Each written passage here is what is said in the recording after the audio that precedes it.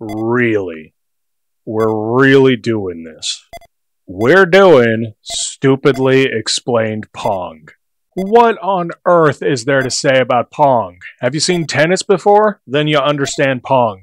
Two players attempt to get a ball past the other player. If they succeed in doing so, they get a point. First to score 11 points wins, and our boomer ancestors went nuts for it.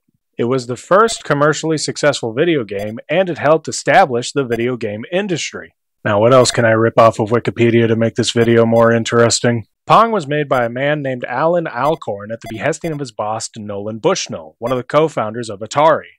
Alan wanted to make a racing game, but Nolan thought that would be too complicated, so he tasked Alan with completely ripping off the Magnavox Odyssey's tennis game.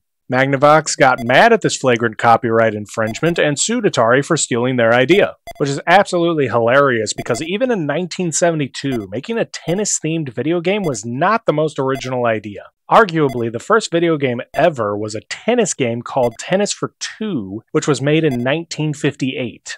Despite this, Atari decided to just pay a fine rather than fight the lawsuit because lawsuits are icky. Anyways, when it came time to produce Pong, Atari had a choice between two manufacturing companies, Midway and Bally. Nolan, being the business genius that he is, decided to tell each of them that the other was not interested in producing Pong, which led to both of the companies backing out. Gotta love sabotaging yourself, something that Atari would never do again. So Nolan went to secure funding from banks, but nobody wanted to fund this project as they thought it was too similar to pinball, which was associated with the mafia at the time?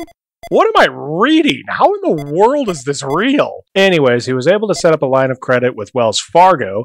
Atari made the Pong arcade cabinet, and they all went absolutely gangbusters. One thing led to another, and we eventually got Chuck E. Cheese. Thanks, Pong.